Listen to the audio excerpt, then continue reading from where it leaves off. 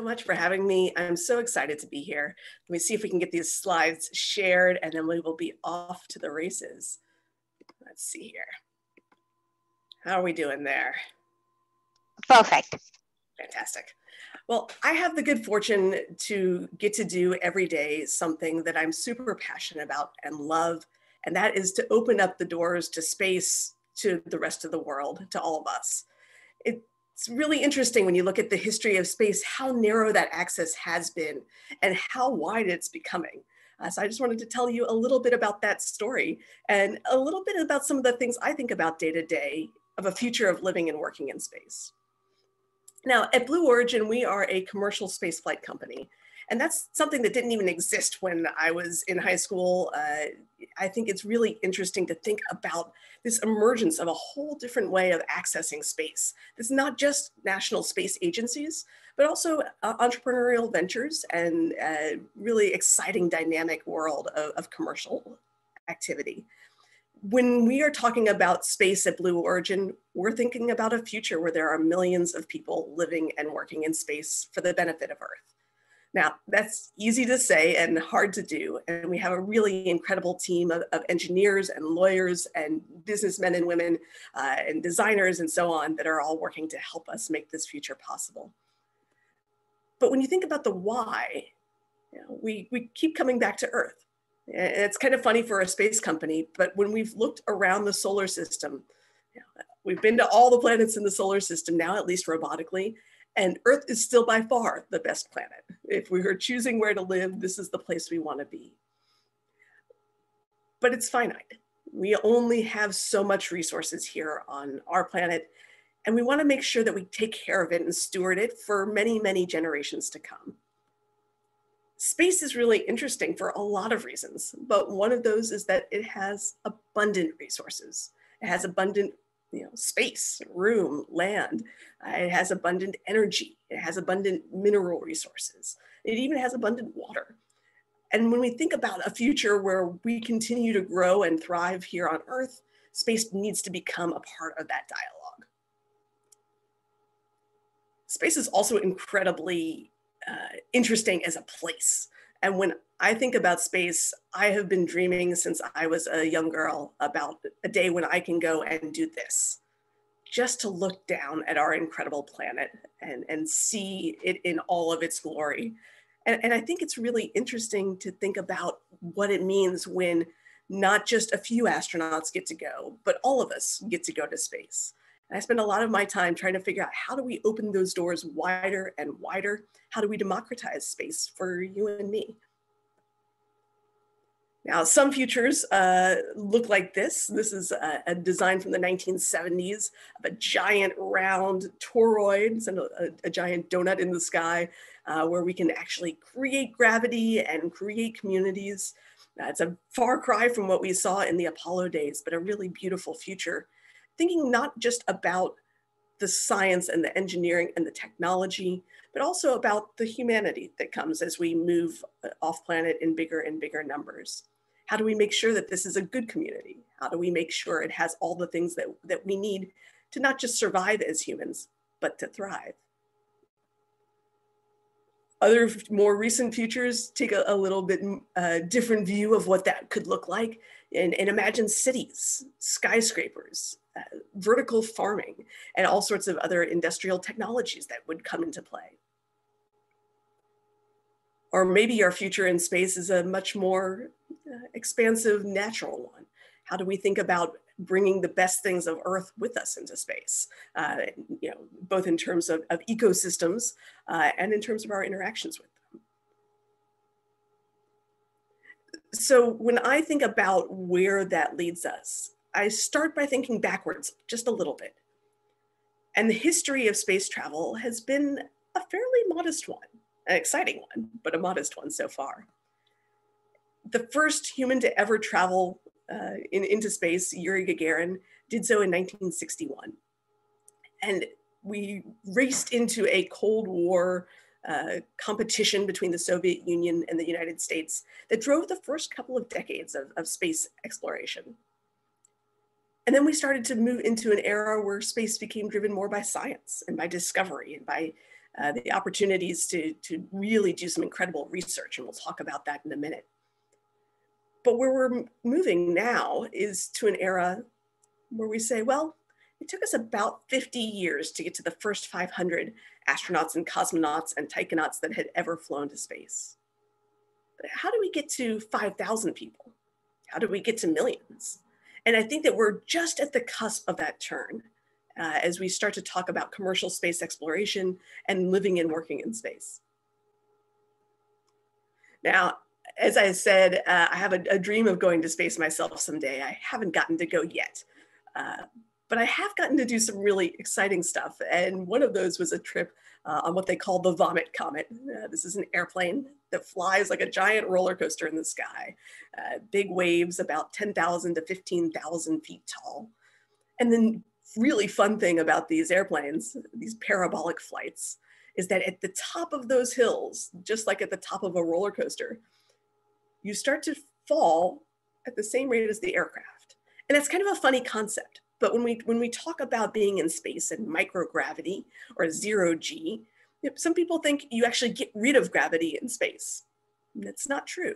You just fall at the same rate as your vehicle. And that's true in orbit, and it's true in these airplanes. And on the aircraft, you get about 10 or 15 seconds of pure weightlessness. And it's a really incredible thing to be able to dance on a ceiling or to be able to float in midair. But it's also really interesting from a science perspective. And I want to talk a little bit about what that brings us. So first, I want a thought exercise. And this is for you to sort of get in your head.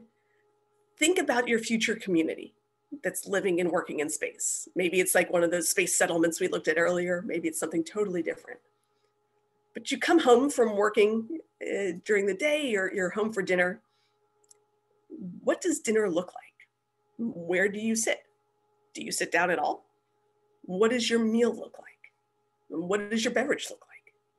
I want to talk about a few of the things that we know about microgravity science that might drive how you conceptualize that future. Let's start with fire, because fire is always a fun place to start, and rocket people love fire. If you look at the flame on the left, this is the classic flame that we've all grown up knowing here on Earth. And a candle has this sort of tapered almond-shaped flame. And that's driven by combustion. When combustion happens, it makes hot gases, and those hot gases are less dense than the air around them. And so on Earth, they rise, and it pulls that flame up into its classic shape.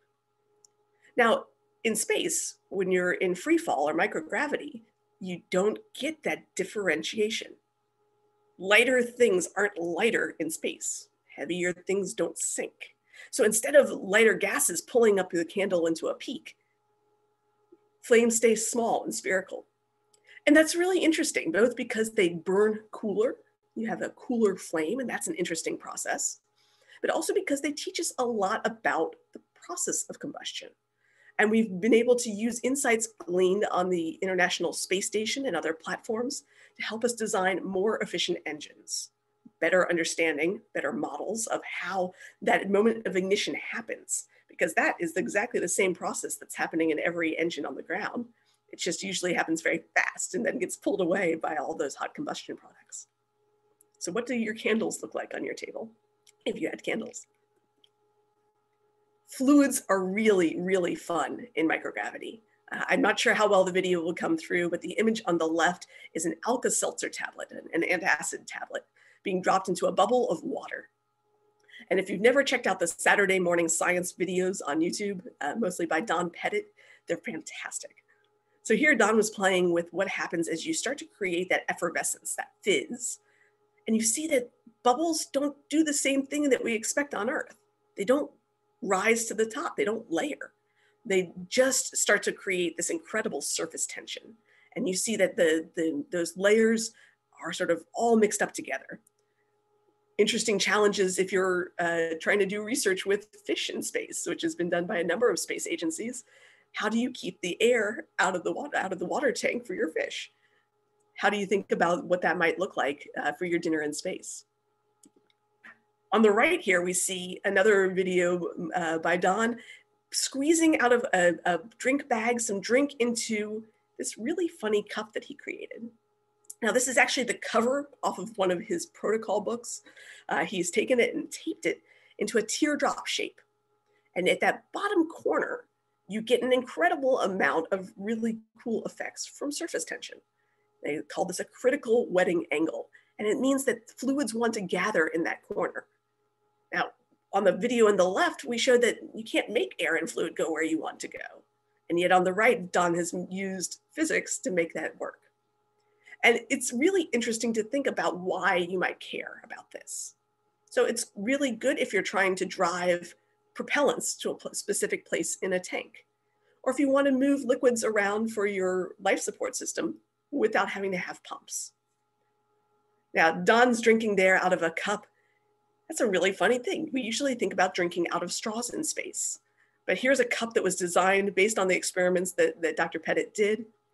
And here we see Samantha Cristoforetti from the Italian Space Agency enjoying the first espresso in the space station out of one of these cups. It's a very different experience when you get to smell what you're drinking, whether that's tea or coffee or anything else. So what does your drink look like in space? The last of the phenomenon I wanted to talk about is another talk about separation of density and buoyancy. Normally, if we take a material that is made of immiscible fluids that don't mix, and we shake it up, we tend to see that they will separate back out into layers. In space, that doesn't happen. So whether you're making a salad dressing or you're leaving your lassi sitting for a long time in the fridge, you're not gonna see that separation. There's nothing that's pulling them apart. Density doesn't have the same effect. And that's really fun for thinking about fluids and food, but it's also really powerful when you think about manufacturing. So here you see a really interesting detail that was from a study that NASA did back in the early 80s, where they took a piece of glass and they pulled the first fiber optic cable in microgravity. They actually did that on one of those parabolic airplanes we were talking about earlier. And it turns out that when you pull glass into fiber optics on the ground, that you tend to get little inclusions, little precipitates. The denser parts of that molten glass make crystals. When you do the same thing in microgravity, you don't get crystals. You get this really clean glass fiber. And it's from the same phenomenon that we're seeing on the left. You don't get density driving the phenomenon of your manufacturing. So suddenly you can make the best fiber optic cable, I'd say in the world, but off this world by doing it in space. So lots of really interesting things that drive us to think about science and our just sort of intuition of materials a little differently. Now, food itself, the early days of the space program, you may be familiar with these tubes. The early Soviet astronauts and American astronauts all ate food out of squishy toothpaste-like tubes. Maybe not the most fine dining experience. But as we've moved through and matured how we send things to space and how we live and work in space, we've gotten to get a lot more creative. This is one of my favorite pictures. Paolo Nespoli in the center there in the blue t-shirt is another Italian astronaut. I think there's something about the Italians liking to have great food and the espresso you saw earlier with Samantha Cristoforetti. So when Paolo came up to the space station, they sent him the materials for making pizzas. These were essentially flatbreads with tomato sauce and some simple ingredients. But it's a long, long cry from food in a tube. When Sunny Williams went up as a NASA astronaut, her family sent her samosas to enjoy while she was there. So we get to think much more expansively about a future of dining in space. And then I like to just think about the mechanics. Here's a picture of a dinner at the International Space Station. It's very crowded, first of all. I love the speed limit signs posted on the wall, 17,500 miles an hour, 28,000 kilometers per hour. That's how fast the space station is traveling around the Earth. But you see that the astronauts have all gathered around the table, no chairs. They don't need chairs to sit, they're just floating. There's some straps on the table that are holding down some of their ingredients so they don't float away. You'll hear astronauts talk about being very careful about where they place their fork. but you'll also hear them talk about coming back to Earth afterwards and dropping their fork in midair and realizing it will fall back to the ground now that they're back in normal Earth gravity. So it's really fun to think about the things that we get used to as being normal. I like to think about a future where we can take those microgravity phenomena and make something really fantastic. Maybe it's a floating globule of drink. Maybe it's a decoration that you can only have in microgravity. The possibilities here are really endless, and food is one of those things that brings cultures together, whether you are on Earth or in space. So how are we getting there? We're not going to make it all the way to the space station, but we are going to start to democratize the space environment with vehicles like New Shepard. This is a rocket that I've been working with for a number of years here at Blue Origin. It is really incredible to not take your rocket and throw it away after a flight, but to now have reusable rocketry. That's both better for the environment. We're not throwing things away. It's a lot better for economics.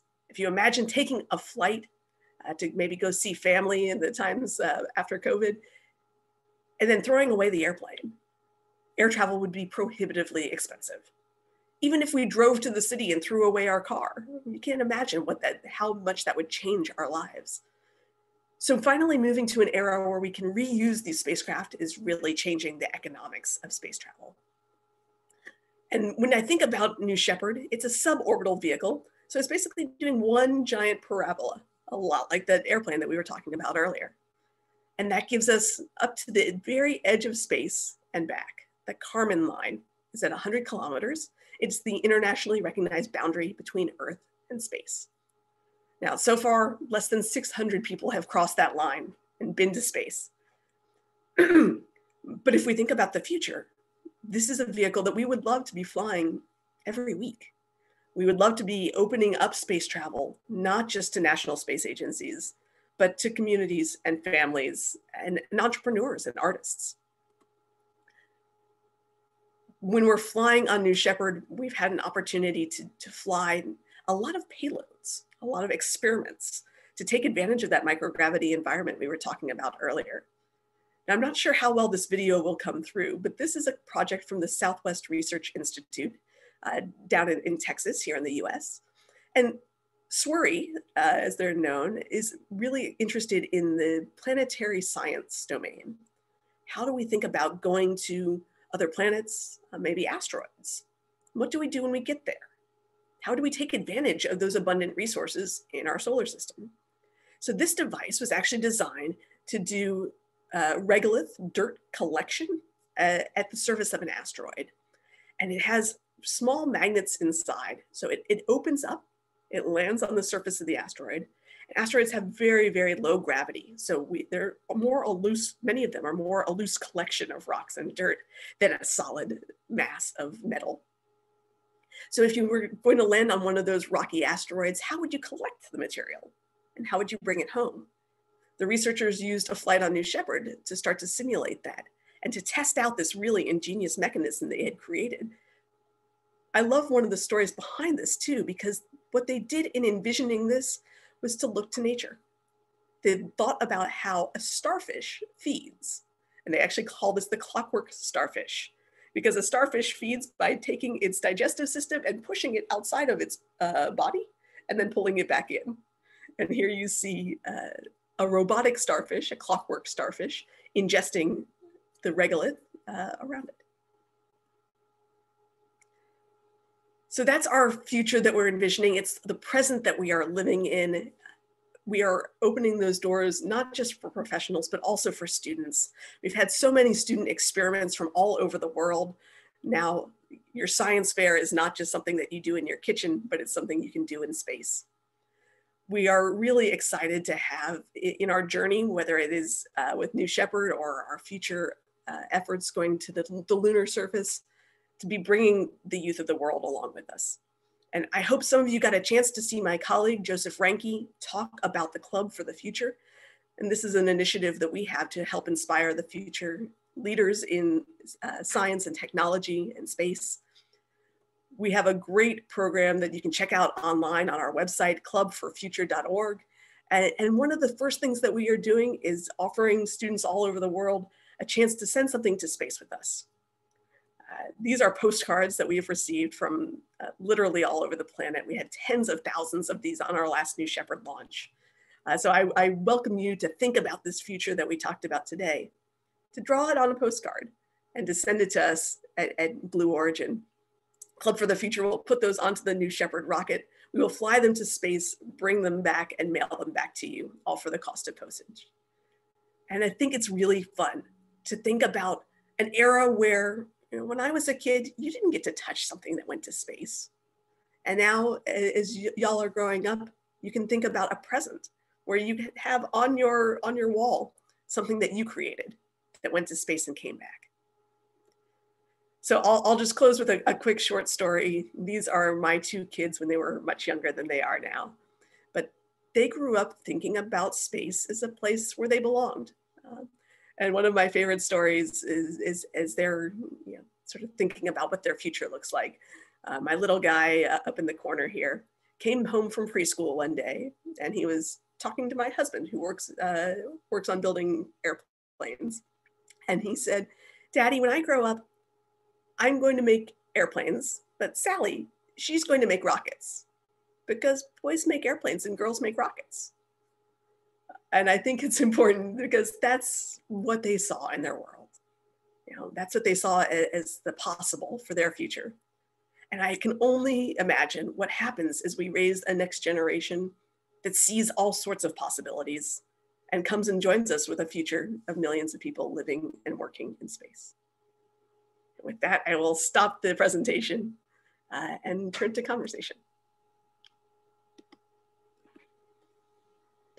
Thank you so much, Dr. Wagner. That was very, very interesting. And thank you for including so many visuals. I think it made the talk even more interesting because we were able to see what you were talking about.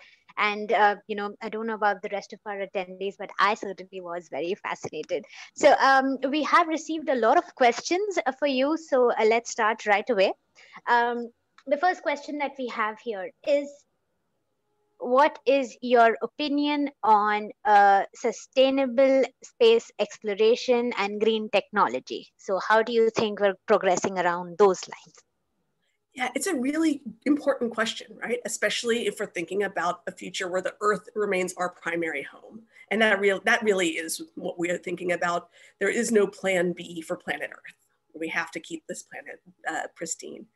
So we think about that a lot at Blue Origin. In fact, our company is named Blue Origin after our planet. This, hundreds of years from now, when we are many places in the solar system, we will still look back at this blue planet and say, that is our origin. And so there are a variety of ways that you think about sustainability.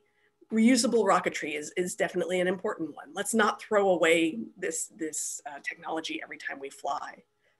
The New Shepard rocket is powered by liquid hydrogen and liquid oxygen.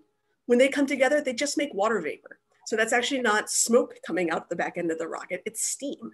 And that really is a much more environmentally friendly approach. And we think about it in how we build our facilities, how we clean our parts, how we treat our planet day to day. But I think we also, it's good to keep in mind that rockets are a very small part of pollution on this planet. And things like manufacturing and agriculture and many heavy industry and transportation on the planet are a big part of the challenge that we're trying to solve. So if you look at the pollution created by airplanes, we would have to be flying rockets 40,000 times more than we are today to even equal the aviation industry. We're a long way from being there.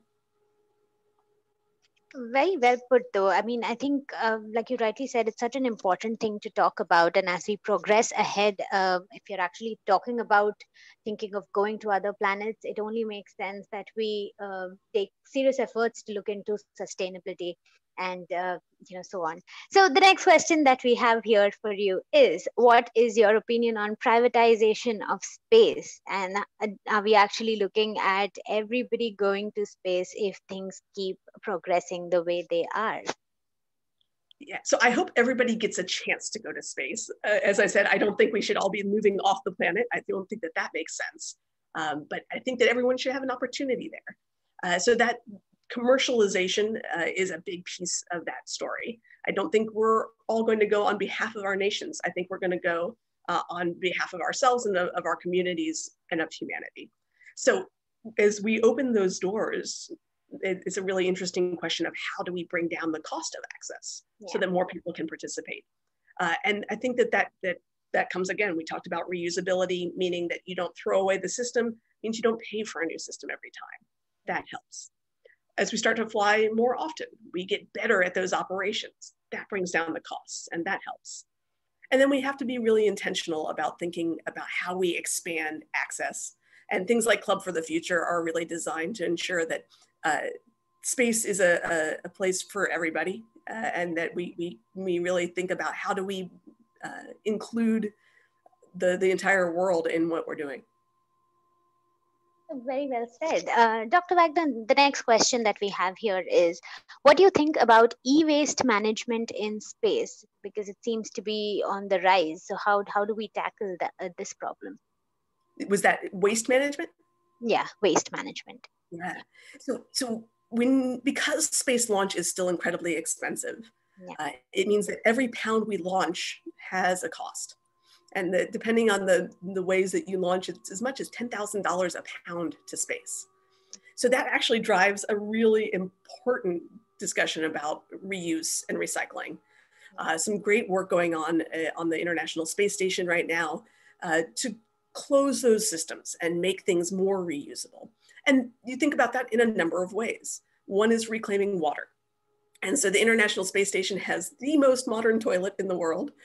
It can recover, I think it's almost 90% of the water back for the space environment. So as the astronauts like to joke, today's coffee is tomorrow's coffee.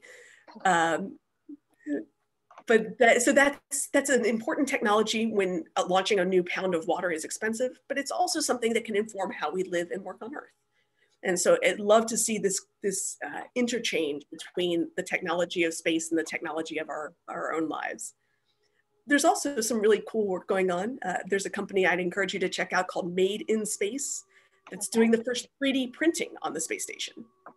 And another company called Tethers Unlimited that has created a plastic recycler. So all the bags that things go up to the space station in can now be recycled into filament for 3D printers. So we start to see this nice closing of the ecosystem.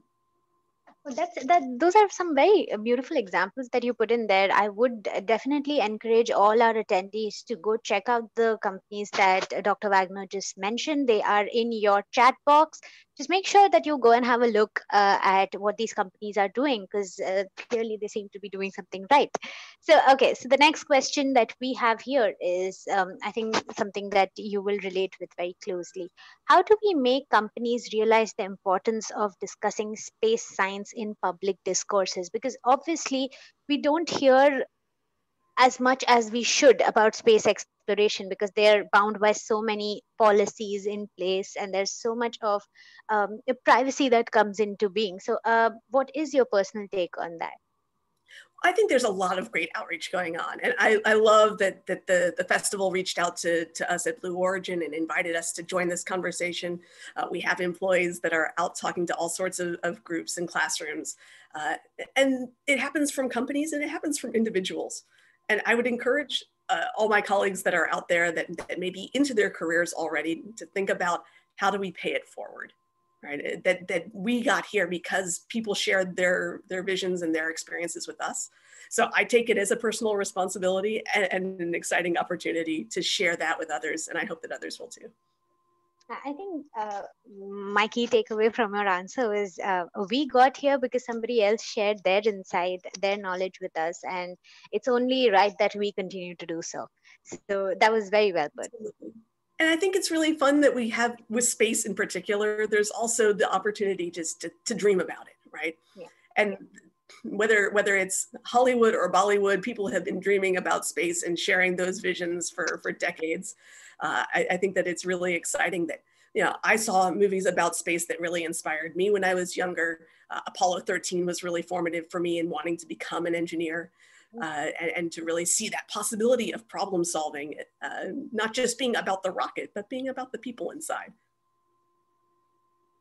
Well, Dr. Wagner, the next question that we have here is, what do you think are the top three challenges that we need to overcome for the huge supply or chain demand of supporting civilization outside of Earth? So, what do you think are the three key obstacles in our way? Yeah, that's a fun question. There are so many obstacles. Space is hard. Um, the first one I'm going to keep coming back to is cost. As long as space is really expensive, we won't go very often. And those who get to go will be a very narrow slice of our planet. But we're working on that. I think politics is another interesting one. The early space races were driven by conflict between governments. I would love to see things like the International Space Station, where the next generation was driven by collaboration between governments, and that we think about ways of facilitating this and making it part of our global discourse. Oh, wonderful. And for number three, there's so many good technical challenges to solve. There's so many good technical challenges to solve. My background is actually in biomedical engineering as well as aerospace. And when we think about a future of living and working in space, radiation is a big challenge. How do we keep our astronauts healthy as we're living in an environment that's completely different than the one that we have evolved to be so well suited to here on Earth? So radiation, bone loss, muscle loss are things that physicians and physician researchers are really keen on working on right now. Well, Dr. Wagner, the third obstacle that you mentioned, you made it very easy for me to link into the next question that we have, because it's on the lines of astronauts. So we do know that Blue Origin is working on sending astronauts to space. So how has your personal interaction been working with astronauts? And could you tell us a little, give us a little sneak peek into the training that goes behind training astronauts in Blue Origin? Yeah, absolutely. So we have not gotten to our first human space flight yet. We are getting really close. The vehicle that will take our first astronauts to space just flew for the first time this month. I encourage you to check out our YouTube channel and watch that flight if you're excited about these things.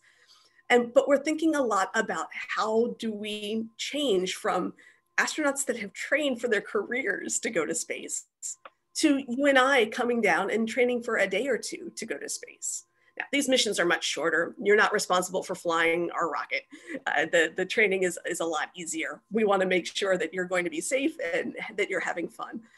And so some of that is going to revolve around, we call it microgravity etiquette. How do you avoid kicking your neighbor in the face when you're floating upside down? Some of it's going to be about just the safety systems in the vehicle, very similar to when you get on an airplane and they talk to you about the safety systems. You can imagine you need to know the same things when you're traveling on a rocket. And so we're going to prepare you to be safe and have a whole lot of fun on these trips. Well, Dr. Wagner, I can say on behalf of many students out there, like you rightly mentioned, at least at some point of time in everybody's life, we've thought of becoming astronauts. So thank you for giving us that little sneak peek into Blue Origin's training. So what do you think is the role of collaborations in space exploration? So we do know about various space agencies coming together and working together. So what is your take on that? Yeah, as I was saying before, I think as space becomes less parochial and more global, that collaboration really is at the core of it. One of the things that I've loved about space, even from its earliest days, even when nations were fighting, scientists were collaborating. And I think that science is one of those things that can transcend specific interests, and we can really come to say, what is this fascinating thing that we're studying? How do we do that together? And the International Space Station certainly is premier in thinking about those kinds of international collaborations. When we look at the corporate level, we can't do what we do without our suppliers and our partners. This is something that does take a village, as they say, to make it successful. And so those how do you build an ecosystem that works together well, I think is really one of the things that is, I hope every student will come out of school having done team projects. having had opportunities for collaboration, having gotten to build something with a group. Those hands-on building experiences with a team are exactly the kinds of things we look for when we're hiring at Blue Origin, because that is the reality we live every day.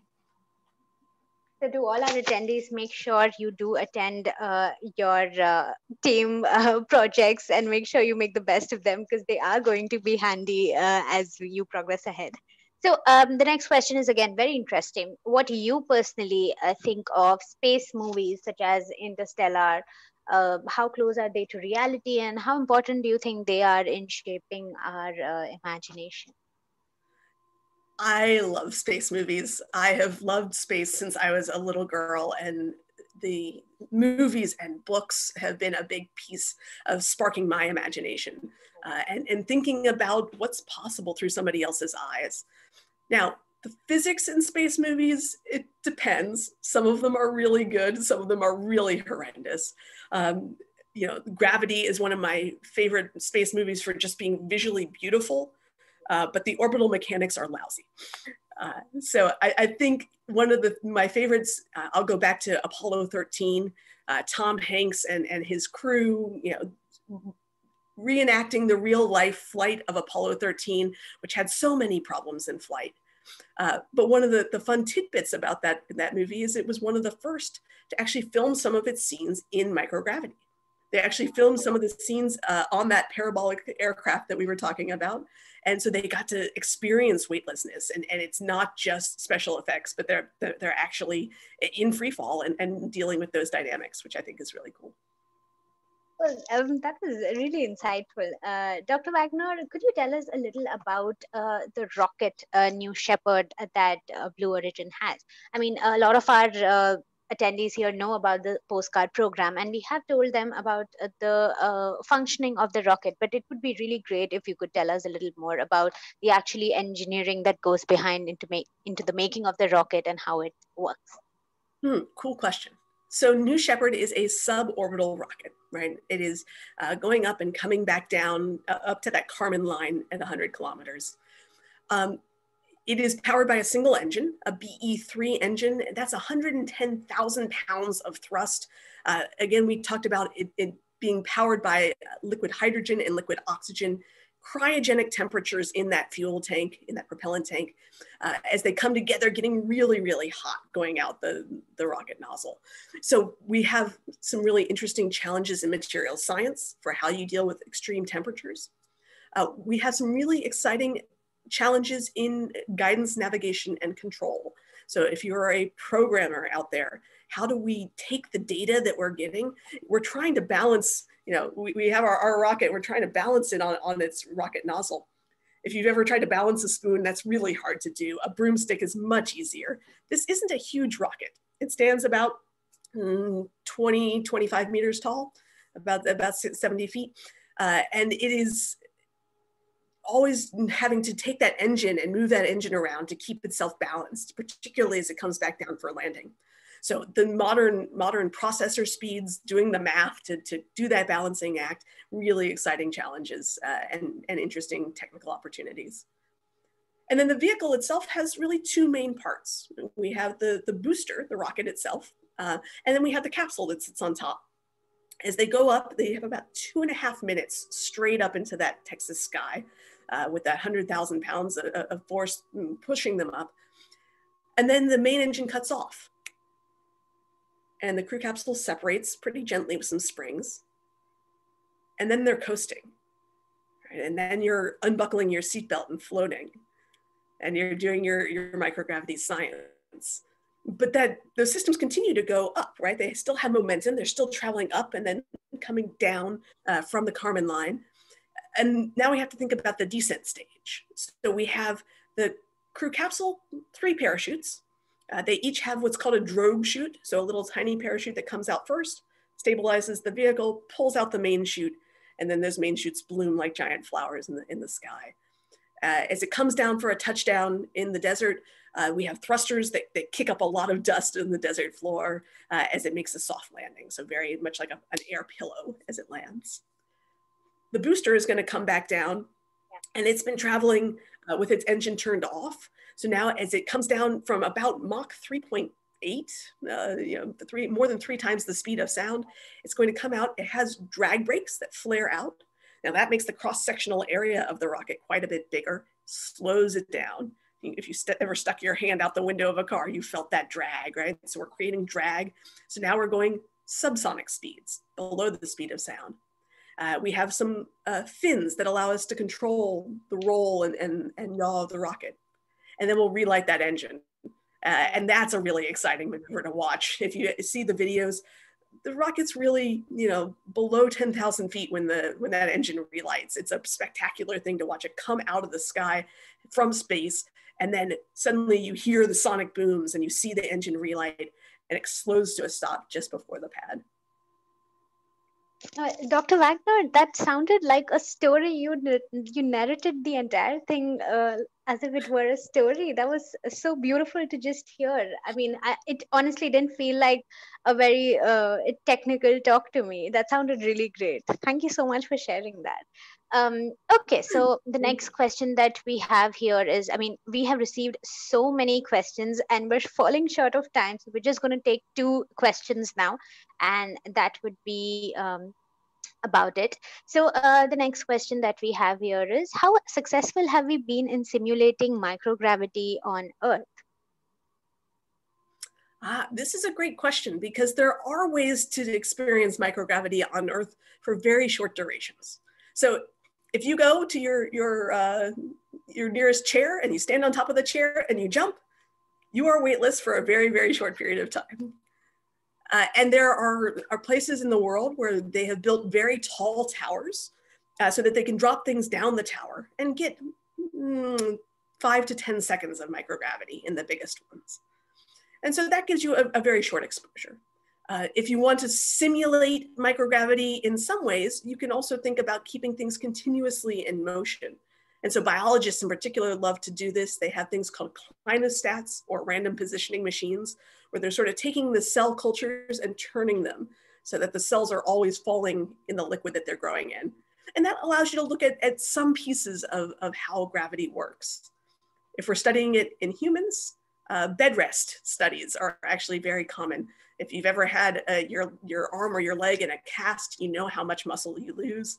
Very similar, in fact, to being in space and not having to hold your body up.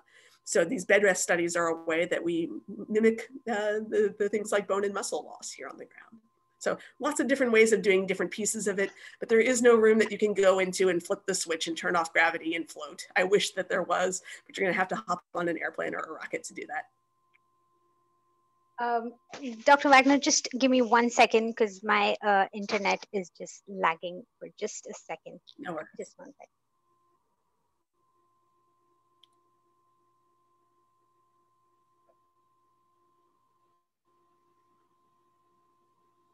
And all right, that looks slightly better now. Okay, so the next question that we have for you here is, how far do you think we are from actually going and staying and living in other planets? Or would you be able to give us a rough estimate on the time that we can look at? Yeah, so I think we will see commercial space travel is starting to happen now. So things like New Shepard are gearing up for first human flights and first commercial flights, and that is, that's happening today. We see a lot of space agencies of the world gearing up to go to the moon. And I think the moon is just a few years away. And hopefully we're going in ways that are not just flags and footprints, but are sustainable communities. Maybe looking a lot like a research base in Antarctica, so that we start to see that kind of community growing. Now, Mars is a lot harder to get to and a lot more expensive. I think it will probably be a while before we have a community living on Mars, and the other planets are even farther out and more expensive. So for me, I look a lot at what's happening suborbitally in low Earth orbit, and the moon is our real near-term opportunities, and absolutely in my lifetime, and I really hope that you guys get a chance to go in yours. Thank you so much. That was definitely a very motivational bit to end on. Now, before we end the session, I'd just like to take your final thoughts and like to ask you something that we ask all our speakers. Dr. Wagner, what role do you think public engagement platforms like India Science Festival play in order to bring science closer to society? How important do you think platforms like these are? Oh, so critical, right? I think, oh, I'm hoping that my internet is coming through. Um, the engagement between scientists and engineers and the rest of the public is what gives us the power to dream. It's what gives us permission to think about a future that we take part in. And not just something that happens in some laboratory somewhere, but something that happens as part of our vision of our future. And I think that that's absolutely critical to building up the momentum, the passion, and the capabilities of the next generation. So thank you so much to everyone who joined us today for this conversation. Do keep thinking about your own dinner in space and the ways in which you want to make this happen.